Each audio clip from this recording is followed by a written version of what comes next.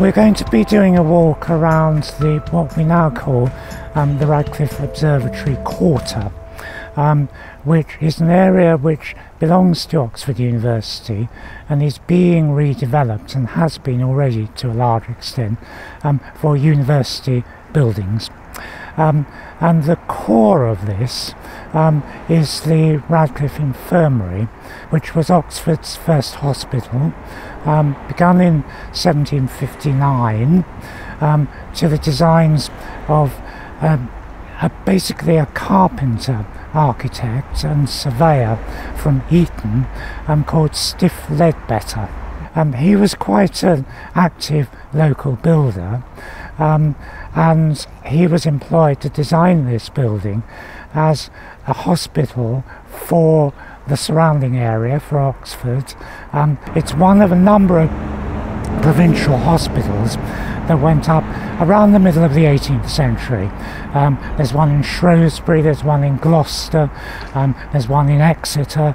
Most county towns had them, and it's part of the big reform in medicine for ordinary people, in fact, at that time in the 18th century. The layout of the building is quite interesting. The administration was in the middle of the building, and you actually went into it at what's now first floor level, up a flight of stairs, double flight of stairs, and you can see that in old photographs. That was all changed in the 20th century, and you now go in at ground level. So originally you'd have gone in upstairs to the first floor in the centre. The wards were in the two wings, and the operating theatres were upstairs in the attic. Very plain classical building. A provincial surveyor would be perfectly capable of designing an elevation like that. It's not fancy at all, it's utilitarian, and it was used as a hospital until quite recently. I remember when I was a student in Oxford, if you needed to see a consultant, this is where you came. I think it's excellent to remind people that what this building was built for, and how many people in Oxford, and most people in Oxford are not members of the university, have used this building and been cared for in this building, and I think it's well worth remembering them. And the funding came from the will of Dr. John Radcliffe, who was an extremely wealthy physician, made an enormous fortune, really large, which he left entirely to Oxford University. And the first building that was built out of that large sum of money was the building we now call the Radcliffe Camera, Radcliffe Library. Now you will see one of the hospital additional buildings that was built in the 20th century. This was the outpatients department, and that's 1910, designed by an architect called E.P. Warren, who did quite a lot of work in Oxford. He was actually the brother of the president of Magdalen College, which must partly explain how he got the commission. It's quite an ingenious building. The recessed centre was filled in recently, in fact by Neil McLaughlin. And the interesting thing here, of course, are the two pedimented wings and the recessed centre. You, in fact, originally went into building from the main road. Over to the chapel, and that's a fairly plain, relatively unremarkable building, 1864, by Arthur Blomfield, who of course designed many churches throughout the country. His most interesting building in Oxford is not this. It's the Italian Romanesque style St Barnabas Church, 10 minutes to walk away, by the canal. You'll recognise in front of the whole thing a copy of Bernini's Triton Fountain from Rome.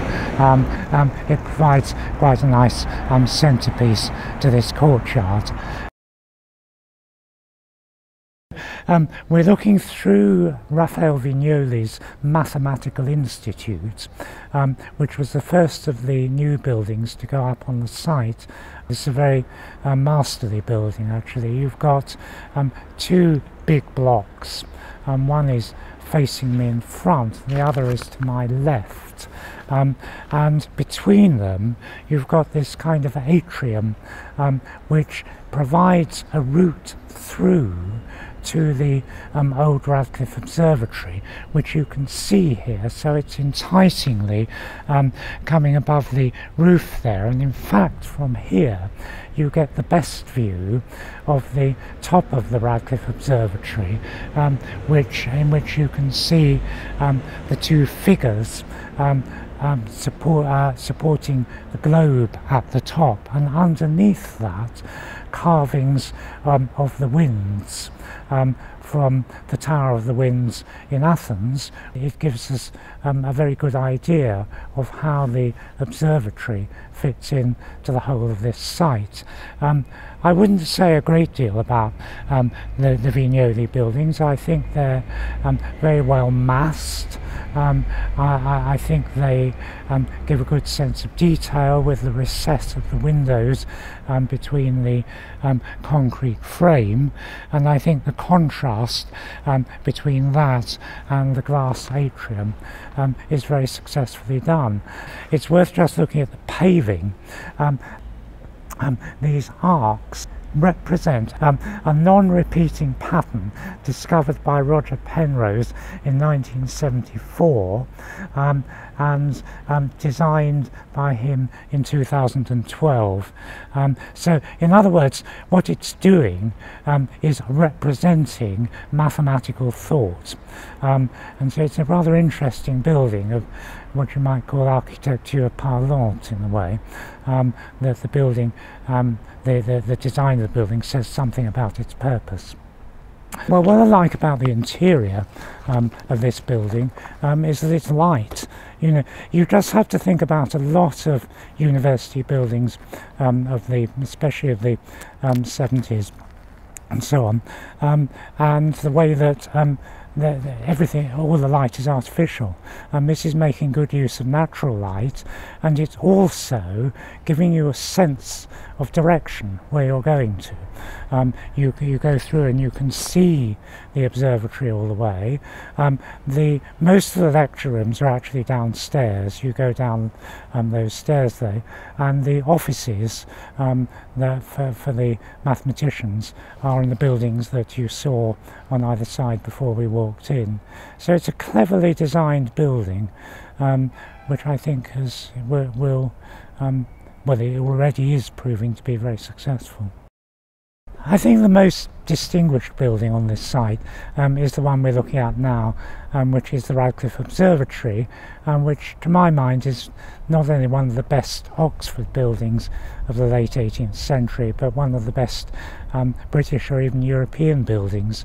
It's an extremely interesting structure, and again built out of money from John Radcliffe's bequest. There was still some money left over, and the trustees of his will decided to put an observatory here, which consisted basically of two single-story wings which contains fixed instruments. In other words, the big telescopes. Observatories have a fascinating history. I mean, we know that the ancients observed the stars. In fact, people think that the Tower of the Winds, and it wasn't exactly an observatory, but it contained an interesting water clock. You didn't actually need a big tower for an observatory. All you needed was somewhere to house the instruments holding the telescopes. So in that case, what was this tower for? And the tower obviously is the architecturally most interesting part of the building. The tower was really, it's of 3 floors, and each floor had a different purpose. The ground floor was a ground entrance.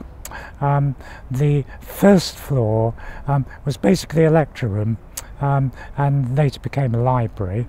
The top floor did contain smaller telescopes, and what happened there was that the Professor of Astronomy and the Radcliffe Observer could give lectures there on astronomy to not only students but also members of the public. It's worth bearing in mind that this is part of this big popular expansion of interest in science in the second part of the 18th century. You see it in things like the Birmingham Lunar Society and that kind of thing, which is the same kind of date as this. There would be lectures and demonstrations given on the top floor, and actually the windows on either side it could be raised so that you could wheel small telescopes out onto the roof, so that students could actually go and look at the stars from up there. So that's broadly speaking the function of the building. Now, the original designer was Henry Keane, who's not a household name among 18th century architects. He's actually best known, he was the surveyor of Westminster Abbey, and he's best known for various Gothic buildings he designed. But he was, like most architects, perfectly capable of designing an accomplished classical building, and you can see that if you just walk down the road from here to Worcester College, where he built the Provost's Lodgings, which is a very nice building in the 1750s. Anyway, he was called upon in 1772 to provide a design for this building for the Radcliffe trustees, but was displaced a year later by a much more famous and fashionable architect, and that was James Wyatt. And the thing to remember about Wyatt was that this is right at the beginning of his very successful career. So he basically redesigned Keane's building, and it's, I think, reasonable to assume that he had the idea, which he no doubt mooted among the trustees, for making the top floor, the bit that has the movable telescopes in, a kind of copy, it's not an exact copy of course, of the Tower of the Winds in Athens, which is a Hellenistic building from the 1st century BC. And you can see that, like the Tower of the Winds, it's octagonal. It's not a perfect octagon. The sides are narrower than the main faces. But if you look up to the top, to the frieze level, you will see in more detail the carvings of the winds that I mentioned earlier. They were carved by John Bacon, who was a very, very talented late 18th century sculptor. And so Bacon did these, and they are virtual copies of the carvings of the winds, and with their Greek names, as you can see underneath, carved on them. And then above that, the globe, that's based on the Farnese globe, which is now in the National Museum in Naples. And you've got the globe supported by Hercules and, I think, Atlas. And that's done in lead. Again, a quick word about the stone and the materials. Originally built of Cotswold limestone, which has largely decayed and has been covered, I think rather successfully, by a shelter coat not that long ago, which has preserved what remains of the original stone, which is mainly at the top. The lower levels have been refaced, and the two wings almost entirely refaced. So that's the stone, but also it's worth looking at the terracotta panels, which you'll see at first floor level above the windows. And they're the signs of the zodiac. So if you look on the left, you'll see Taurus the bull, and so on and so forth. Cancer the crab above the entrance, and so on. And they were designed by a man called Rossi. So this again is a building which is proclaiming its purpose to some extent. Signs of the zodiac, the globe at the top, as well as the functional but beautiful architecture, which is intentionally reminding us of the origins of classical architecture in Greece. And so that means that the building has a really important part to play in what I would call the first stage of the neoclassical movement in British architecture in the second part of the 18th century. And it originally stood in a kind of parkland setting. I mean, I'm looking at a ghastly car park at the moment.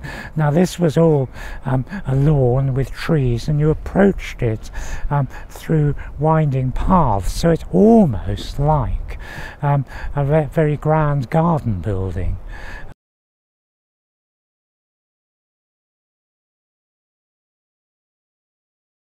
So we're now looking at the Oxford University Press building, built in 1826 to the designs of an architect called Daniel Robertson, who later fell into debt and became bankrupt and moved away. But this was built in a period when the press had outgrown its original home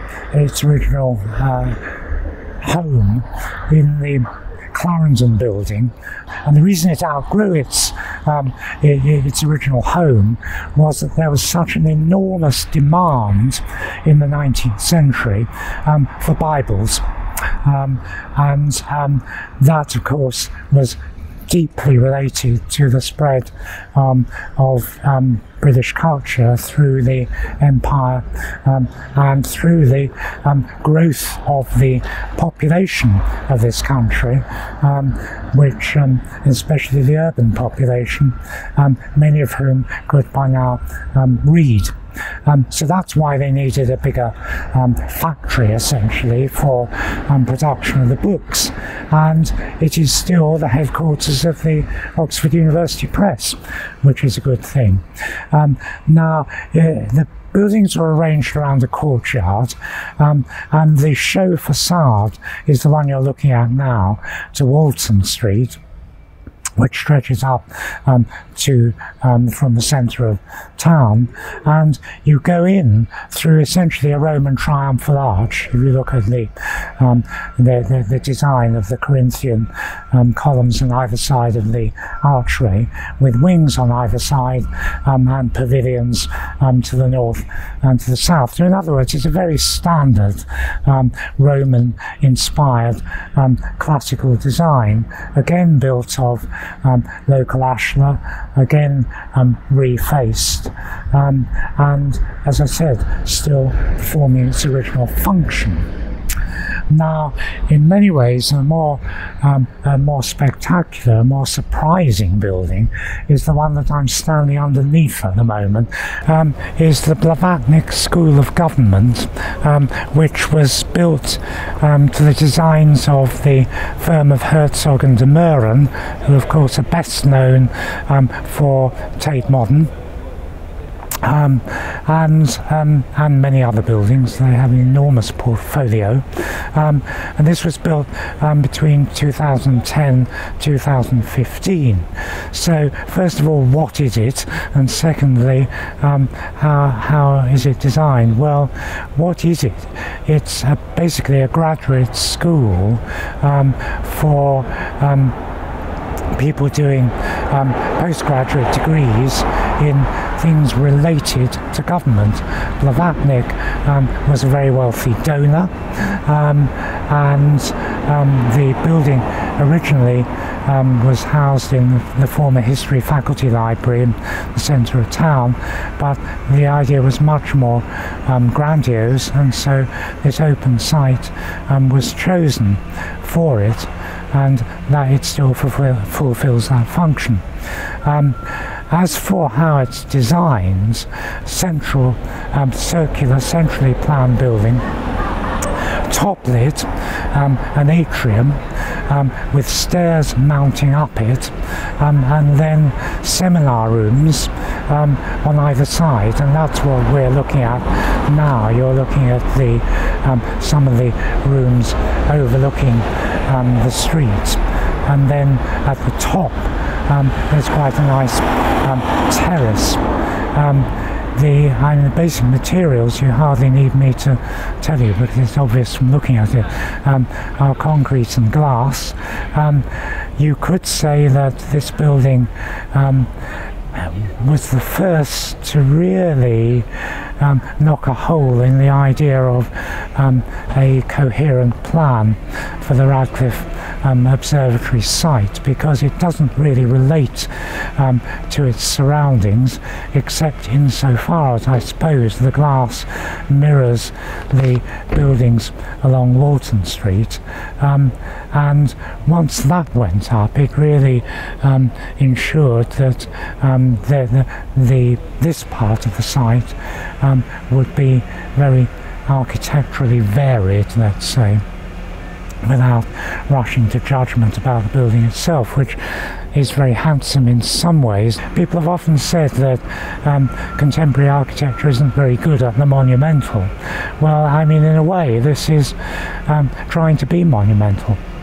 What we're looking at here is a three-dimensional rendition of a Piranesi print, actually, of a Roman building falling into decrepitude. But in fact, this building was built in the early 1830s as a new parish church for the suburb of Jericho, which was just about to begin, and the surrounding houses, by an architect, if I remember rightly, called H.J. Underwood, who did quite a lot of work in Oxford. And from an architectural history point of view, the interesting thing is that it's a Grecian building. It's a very pure Greek Revival building with a Grecian Ionic portico. The window frames are very correct. You've got a cornice carried right round the building there. It was a simple preaching box, like most Anglican churches were at that time. A fascinating contrast, actually, between this and St Barnabas Church, which was built after the Jericho suburb had been built. This was clearly low, and St Barnabas was high.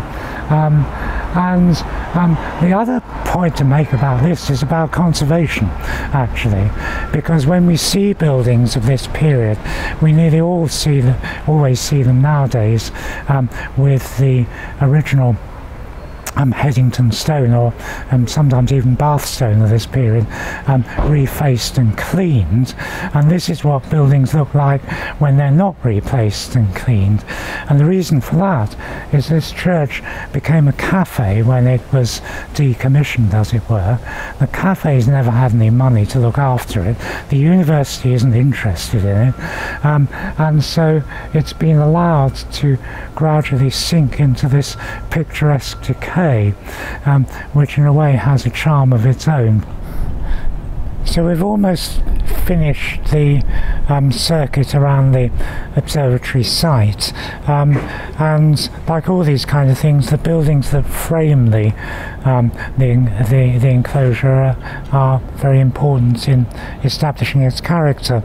And in this case, on the south side, the frame is provided by two sets of student rooms for Somerville College, which were designed by Neil McLaughlin and went up between 2009 and 2011. The housing at the time of the competition seems quite straightforward, because in a way the piece of land that had been ceded to the college by the university was 6 meters wide by the length of the whole site, and so all you could do was put in one corridor and one student room.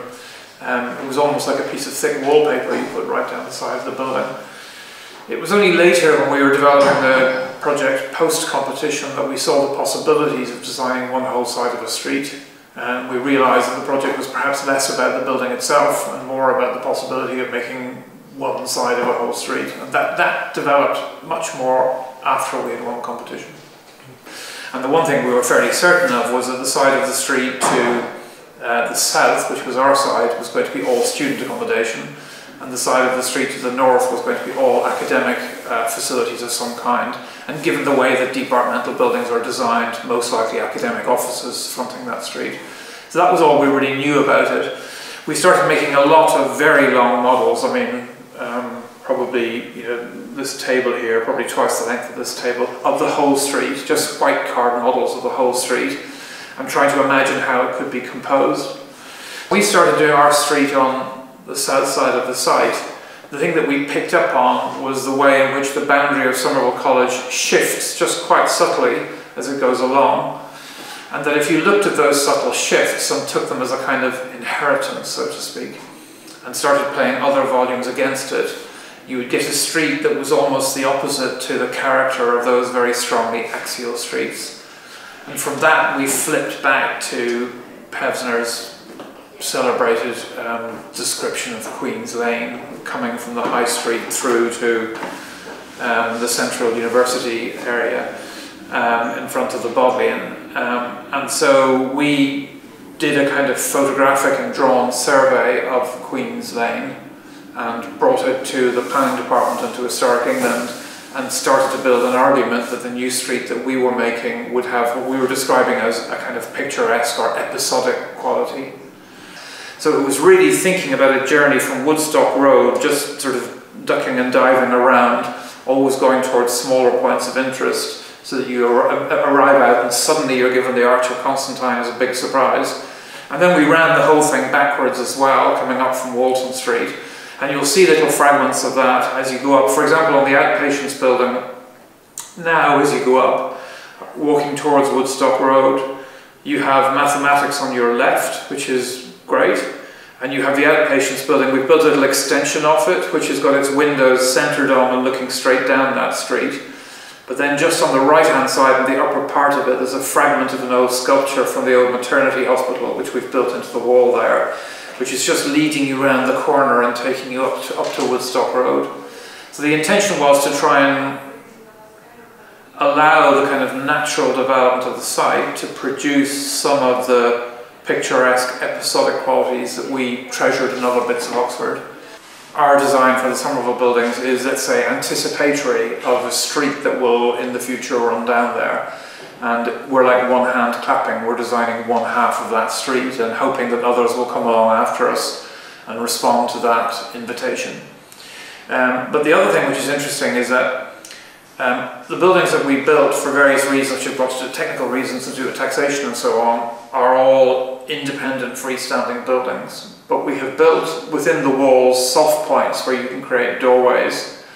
And when those doorways are created at any time in the future, the buildings will no longer be completely independent buildings, but will be capable of connecting through. So all of the floor levels, you'll see sometimes when you walk along beside those buildings, you'll see little funny anomalies in the floor levels and think, oh, why did they bring that window so low, or why is that window so high? But actually it's because there's a completely invisible dialogue happening with the floor levels of the buildings which it's built back to back with. And so at some stage in the future, someone can take their sledgehammer out and just break through these holes in the wall, and they'll find out that they'll break a hole in the wall at that soft point, and they'll find that it's framed through an existing window to a view across a courtyard that no one knows about yet, but sort of laid in store for somebody in the future. So it's kind of anticipatory of some point in the future when someone chooses to connect those buildings together, and it'll make them much more integrated with the college. And one of the things that we had was we had this range of buildings coming all the way down the side, which had funny little courts and quads and windows that were dotted along it. And although you can't see it now, the new buildings that we've built are anticipating opening up into those courtyards and creating new relationships, particularly because with student accommodation we were forced into having quite long corridors there, and they wouldn't be my choice of what you would have in student accommodation. There was no other solution to that, but we wanted in the future the possibility that those corridors would open off in different directions and connect right back into the existing buildings. So that was a strong part of the technical integration of the design at that time. Otherwise, I mean, I think that one of the key things about that building, this isn't so much historic, but one of the key things about that building is it's quite unusual to build a building that's got such a long north-facing facade. I mean, it's almost only north-facing.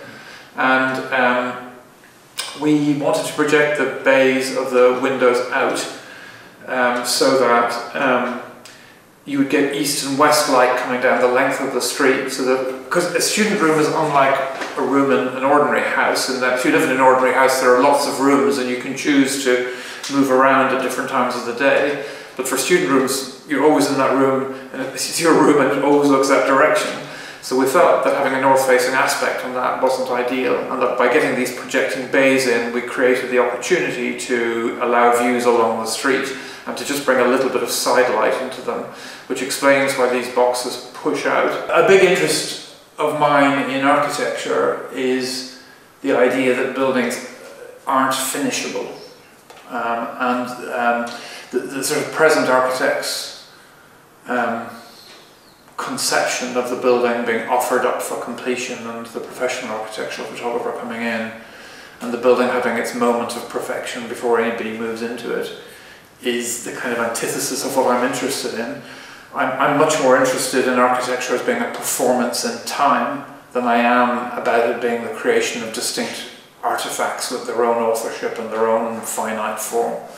So the idea that the building is part of a progression from the past into the future, which you have a kind of which you have a relationship with for a period of time, and then you pass on to other people, to me is a much more enjoyable and interesting way of thinking about architecture. That it's something which is not so much an artifact as something which is performed over time, and that its changes over time are things that, it's quite interesting, because you open up the possibility by being predictive of all these things that might happen in the future, and then you watch with dismay as none of them happen. But that's kind of, you've got to accept that that's the way that cities come about.